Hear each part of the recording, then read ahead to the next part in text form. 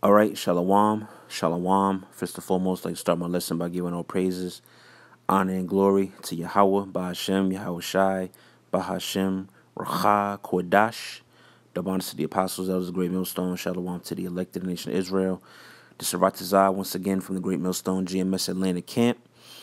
All right, and just wanted to do this quick video. All right, just wanted to respond to this comment that I received on a past video.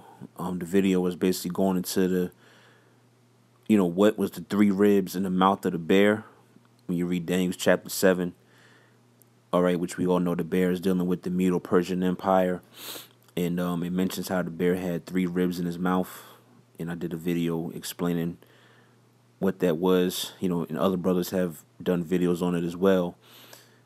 And this individual here by the name of Trip577, he left a comment on there. It says 4 days ago. And I'm going to read his comment. All right. And try to address his question. He asks, aren't the four great beasts, all right, speaking of the beast in Daniel 7, it says that arise in the days of those last 10 kings that came up from the sea, diverse one from another in verse 3, related to the four great beasts in Revelation 13. All right, so let's deal with that. So when you read Daniel chapter 7, it mentions the four great beasts, which we know the first beast was the lion with eagle's wings, represents the Assyrians going into the Babylonian Empire. Then the second beast being the bear, the Medo-Persian Empire. The third beast, the leopard, which was the Greeks. And then the last beast being the dragon, which is the Roman Empire. All right. So now when you go to Revelation 13, which let's go there real quick, it mentions those same four beasts. All right. Salakia. Let's go to Revelations chapter 13. And let's read this. All right, let's start from verse 1. Revelation 13, verse 1. And I stood upon the sand of the sea and saw a beast rise up out of the sea, having 7 heads and 10 horns, and upon his horns 10 crowns, and upon his heads the name of blasphemy. So this is talking about NATO. All right, this is the so-called white man's, or as the scriptures identify him as Esau Edom. This is his system. All right, the beast system that we're currently in today. This is what it represents. All right, and now when you read verse 2, it gives you the characteristics of this beast, this current system. But it uses, all right, it uses the same beast in Daniel 7, but it's actually talking about something different. All right, Revelation 13, verse 2 is not referring to, those kingdoms of old, so to speak. It's using it in a metaphoric sense to identify this current beast. All right, so it's related in the sense that, yeah, it uses the same verbiage or the same animals, but it's talking about something different. So it's verse 2, it says, in the beast, okay, the beast we just read about in verse 1, which is Esau Edom's system, the NATO and the EU system. It says, which I saw was like unto a leopard. Now, what does the leopard represent? The leopard represents the Greeks, because also verse 2 is also giving you basically like a timeline of Esau Edom's rulership. Okay, Esau Edom being the so-called white man who's currently in power. All right, the way that it describes this beast is giving you a timeline of his beginning and his end. Because what? The leopard is the Greeks. And that was the first Edomite empire or rulership. That was the beginning of basically the beast coming about. It was those Greeks. But then you read on, it says, in his feet, which the feet represent what? The end. All right? The end or the last. Just like you read Daniel's the 2nd chapter, where it gives you the prophecy of that statue. All right? It had the head of gold and, the breastplate of silver, or the arms of silver, however it's worded. right? Then it mentions the feet and how the stone came and hit the statue at the feet. So the feet represent the end. All right, so you got the beginning, which will be the leopard, and then it says what? And his feet were as the feet of a bear. All right, so this bear here is not referring to the Medo-Persian Empire. This is talking about the Russians, man. All right, because why? The end of the system is going to come by the way of those Russians, which Russia is not a part of NATO and the EU. Russia's not a part of the beast system. And Russia's going to be basically the head honcho that's going to lead World War III. It tells you that in Ezekiel 38. All these other nations are going to band behind Russia and come against America. All right. So it says it has the feet, and his feet were as the feet of the bear. So that's the end of this. The system's going to come by the Russians. It says in his mouth as the mouth of a lion. All right. That's talking about Britain, Great Britain. All right. Europe. In the dragon, which is the Roman Empire, gave him his power in his seat and great authority, right? Which essentially is the image of the beast. All right, this system is governed under a Roman vibration. All right, under the old Roman system has basically been revived through this current system. America, the NATO and EU, and all that, man. All right. I'll just read verse 3. It says, and I saw one of the heads as it were wounded to death, and his deadly wound was healed. That's talking about the Romans. All right, because the Roman Empire fell, but only for a period of time. It was resurrected during the time of the Renaissance when the so-called white man came back into power. It says his deadly wound was healed, and all the world wondered after the beast. All right, so yeah, this is a different This is different. All right, even though it uses the same creatures, if you will, from Daniel 7, you know, it's not talking about the same nations in particular. All right. So I hope that answers that. Let's read the latter part of his comment. Then he asked, and isn't an eagle symbolic of God, whereby the lion with eagle's wings in the verse is symbolic of Christians in its nations? All right, no. All right, the lion with eagle's wings, that's the Assyrians. All right, then it goes into how basically them being plucked, and then the Babylonians got up in there.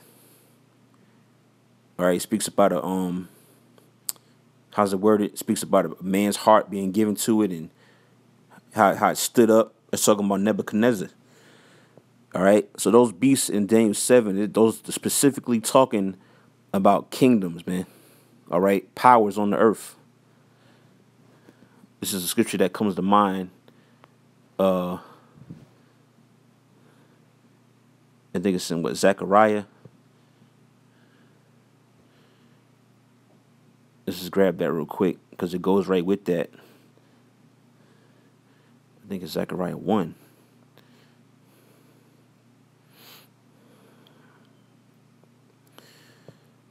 Zechariah 1 in 18. It says, then lifted I up mine eyes and saw, and behold, 4 horns. All right. And this is a prophecy in Zechariah. It's a vision that the angel is showing him. The 4 horns is just talking about those same 4 beasts that you read about in Daniel 7. Horn is symbolic for power. So 4 powers. It says, and I said unto the angel that talked with me, what be these? And he answered me, these are the horns which have scattered Judah, Israel, and Jerusalem. Right. Because why? We were scattered throughout all those different empires.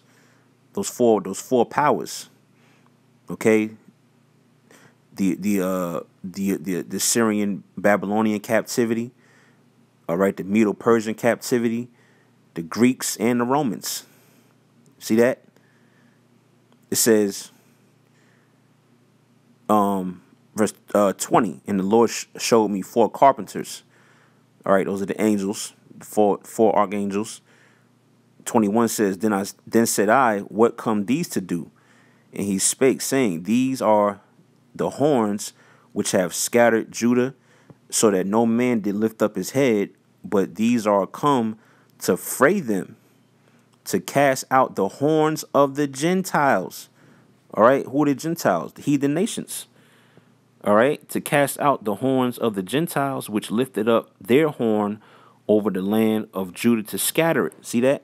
So those 4 horns that you read here are the same 4 beasts in Daniel 7. So these are specifically talking about heathen kingdoms, all right, which I just listed them, which, you know, we could find those different videos all over YouTube.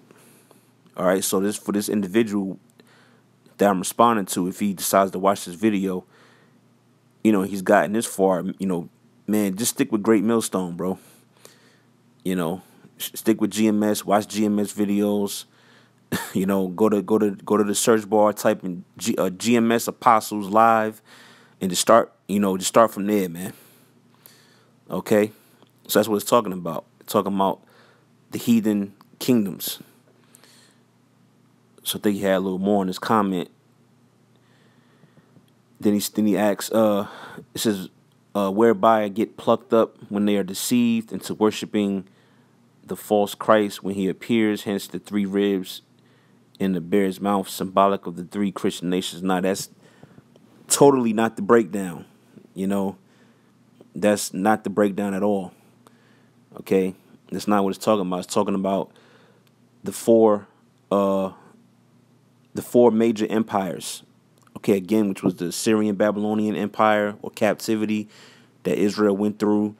Then the Medo-Persian Empire, which was the bear. The leopard was the Greeks.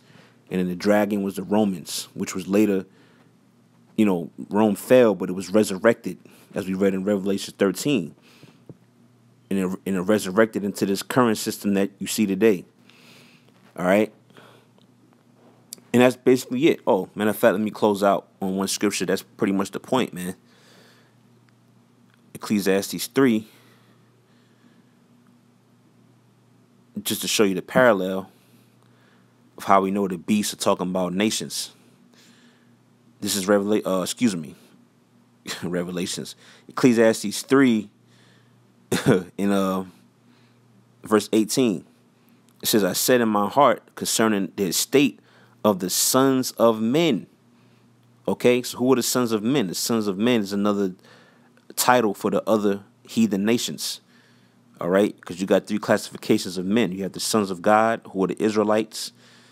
All right, the chosen of the Most High. You got the sons of men, who are what? The Gentile nations or the heathen nations. And then you got the sons of the wicked, which is Esau.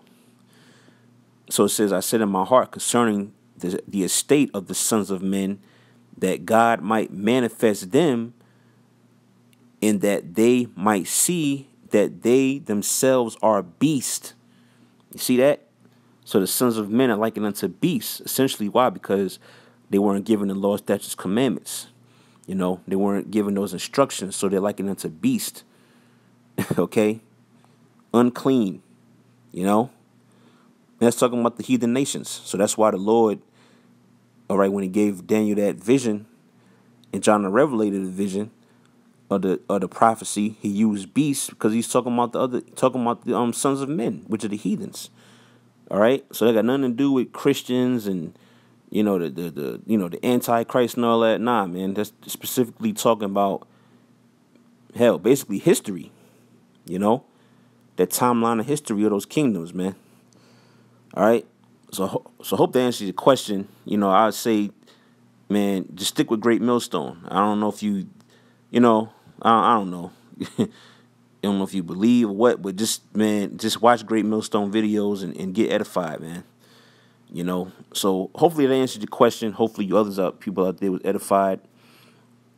All right, giving all praise, honor, and glory to Yahweh Shem Yahushai, Ba'ashem Racha Kodash, and Lord willing, to the next video, I'm gonna say Shalom.